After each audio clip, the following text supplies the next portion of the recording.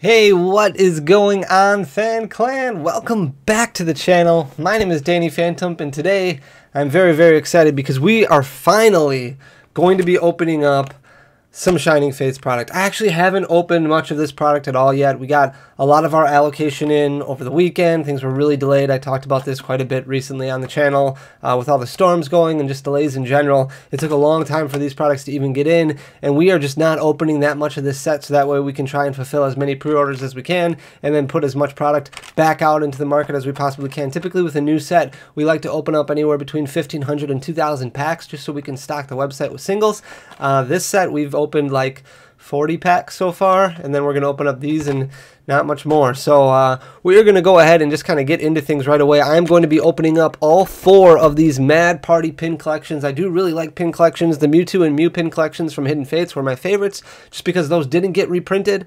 I thought those were super unique. Same with Champion's Path, which just came out. The pin collections in there. Those badge collections, they called them. I think those didn't get reprinted either. So a lot of these pin collections like you see here are typically unique products that kind of stay around in the market for not as long of a time because they don't get reprinted as easily, probably just because of the packaging and things like that. There's just so much that go into it. But I am very excited to kind of break into this today. We've got a Dedenne, a Bunnelby, a Poltergeist, and a Galarian Mr. Rime with an Upside Down Shining Fates pack.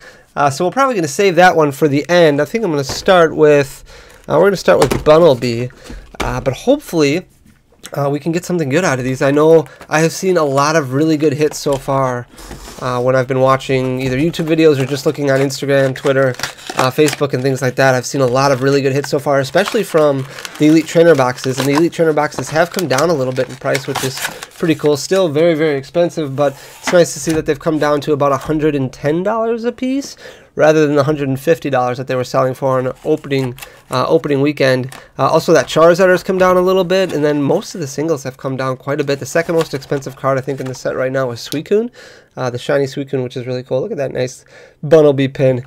And they are called Mad Party because of the attack here. So Mad Party for a double colorless energy. This attack does 20 damage for each Pokemon in your discard pile that has the Mad Party attack. So if you've played competitively, or even if you've watched competitive play before, this reminds everybody a lot of the Night March attack that was so popular for a very long time in the format. Night March was an extremely popular deck and is still somewhat popular in Expanded. If Expanded was a format that was going on right now, it would probably be played quite a bit. But for a double colorless energy, your main goal is just to kind of stockpile your discard pile with as many different Mad Party Pokemon as you can, and then hit for some decent numbers right away.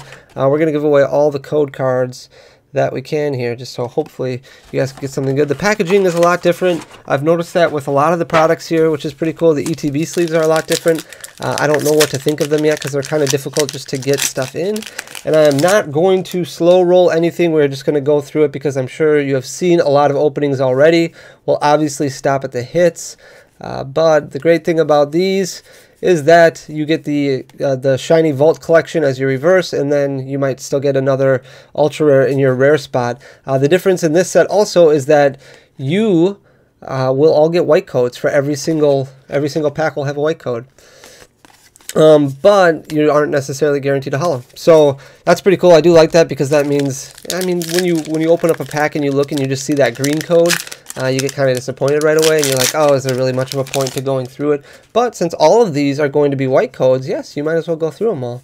We're starting out with an Indeedee V, which is pretty cool. Gym Trainer Reverse Holo, not bad, and an Eldegoss. And there is your code. I do have some handy-dandy sleeves here. It does seem that pull rates in this set are pretty good. From what I've seen as far as people opening a lot of the Elite Trainer boxes or a lot of packs, it seems like there's a lot of hits that are going on out there, which is really good. You might get 4 or 5 hits in an Elite Trainer box. I do want to see how the Mad Party collection boxes open up, like what we're doing right now. But we are only 1 for 3, and that one is just an Indeedee V, which isn't the best card that you want to pull out of the set, unfortunately. So that's okay. We'll see. I'm putting these in just random piles all over the place. Let's fix that. All right, next up, we're going to open up Dedenne. Dedenne is a really cool, cute little Pokemon. Cute little mouse. Just get rid of the packaging. And then we'll give away this Dedenne code. And hopefully, in this pack we'll pull something, or in this box we'll pull something good. I've seen that the Charizards are actually like from what I've seen so far, like 1 in every 270 packs, 270, 300 packs, which does mean that I do think that the Charizard will come down in price quite a bit. Maybe you'll see it around $300 and stabilize there for a while. Koffing Reverse Holo, nothing good here. Let me know if you have opened up any of these Shining Fates products so far and what you've had so far as your pull rates go. I know that it's usually you wouldn't expect products to differ as far as pull rates go between an ETB and a tin and a pin collection, but we're not doing too well on these Mad Party boxes, unfortunately. I haven't seen a whole lot of these opened up. I've been focusing mainly on the tins and Elite Trainer boxes, and like I said, the hits seem to be pretty good in those, but not so lucky in these Mad Party collection boxes so far. Wow, we just struck out completely in this box. We are 1 for 6, unfortunately, which is not the way that you want to start. All right, we're going with Poltergeist now. We're saving the upside down pack for last, just because that's where the Charizard has to be. It's got to be in there, right? Charizard is obviously the card that most people are chasing in this set. I personally am very much going after a Suicune shiny, just because it looks so darn cool. But I would be okay with like a Ditto VMAX, a shiny Ditto VMAX. All of the shinies are just a lot of fun to open. That's kind of the big deal. That's why this set is so popular. It really, really attracts different collectors and casual people, even players alike. All really enjoyed Hidden Fates because of the uniqueness as far as the shiny cards go. Ooh, we are not creating good content right now by just pulling absolutely terribly. It is nice to be opening up some Shining Fates, but you do want to get some hits. Hey, there we go. We got a shiny Pincurchin, and then nothing else after that, but at least it's a shiny. So that's our first shiny so far out of, what have we done?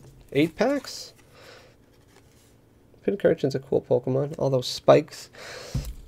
Have we opened up 8 packs? Yeah, 8 packs. We've gotten 1 shiny and 1 ultra rare in DDV. Nothing fantastic. We're opening up this Charizard art, and hopefully we'll get something good in this one. Hey, we got another shiny. This time it's a Flapple, which is pretty cool. Flapple's nice. We are really, really close to Pokemon Day. Also, I'm recording this and it's about 3 days away. It's crazy. I haven't seen any really, really exciting news announcements yet. I'm hoping that there'll be some really, really big stuff that comes out over the next few days as Pokemon Day draws closer. Definitely stay tuned to the channel. Stay tuned to PokeBeach and Cerebi and all those PokeGuardian, all those websites where you get all of your Pokemon news. There's going to be something coming down. I can feel it. You know, Pokemon's 25th anniversary, they're going to make sure that Pokemon Day is a special day. So, alright, we are on to our last Mad Party box already, and we have 3 hits now, which isn't too bad. Basically averaging 1 hit per box. Unfortunately, no shiny Vs or VMAXs yet, just some baby shinies. We're saving that upside down pack for the end in hopes that that turns into something special like this Rillaboom V. Hey, nice, our first one. And a code card. That's very exciting. Rillaboom V, very, very cool looking card.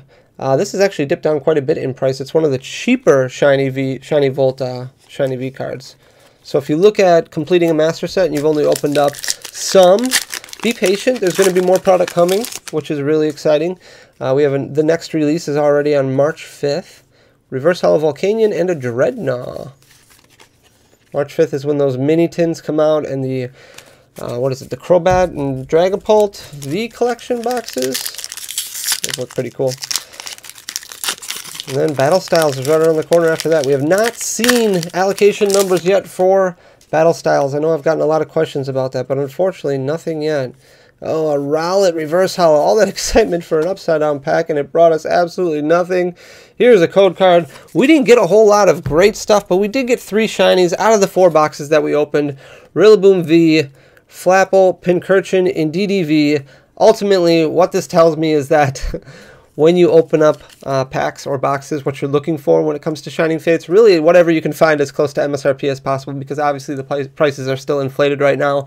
So Elite Trainer boxes, while they're a lot of fun, maybe wait a little bit on those, and hopefully they'll reprint them like crazy, and we'll get quite a few more of them that come out. I know that the wave schedule for them meant that we were going to get the majority of them up front with our first wave, and then you would get smaller allocations for the second, third, and fourth waves. But hopefully Pokemon will just keep printing stuff like crazy, and there'll be more that come available on the market if you haven't gotten anything yet. This is what we pulled tonight, guys. Thank you so much for joining me. Let me know in the comments section down below how your pulls have been, what you've had the most luck in. I've seen some people say it's Elite Trainer boxes. I've actually seen some people say it's Pikachu V boxes.